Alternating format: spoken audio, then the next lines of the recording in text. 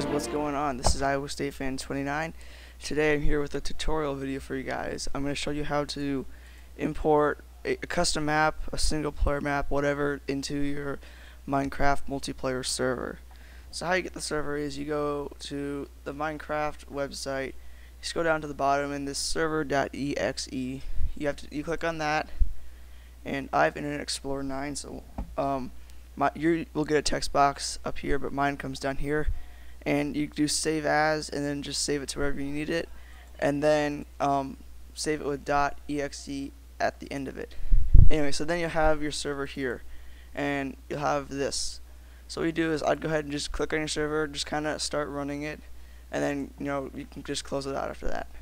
So what you do is either have your single player map or custom map right here, and drag it into the folder. So now it's right there. So then what you have to do next is see this world folder right here. Click on the world folder and delete that. Yes, you want to delete that. And then your custom map here, you want to right click and rename it to world. And then there you go. So then you can go ahead and run your server. Let it kind of get set up,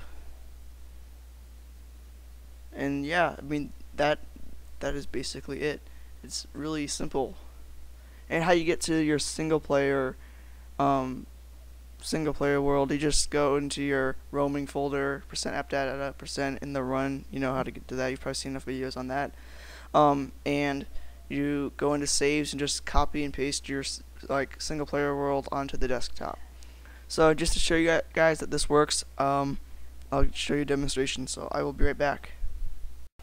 Okay guys, the world is still generating just a little bit, but as you can see, I am in the Yoglympics. That's what it's called. 1 second, let me turn my sound on. And yeah, so that's it. All you have to do is have the server, type in your IP, and yep, you can play this map with your friends. It's really easy, and yeah, I guess that's all I got for you guys. Thank you so much for watching. I guess I'll just end this video with a bang. Wait, what? Alright, well, here we go. Boom. Alright guys, see you later. Thanks for I'm sorry, I should probably end this. Anyway, thank you for watching. I really hope this helped. If it did not, please leave a comment below and let me know what the problem is. I can try to help you out. Thank you for watching, and please subscribe.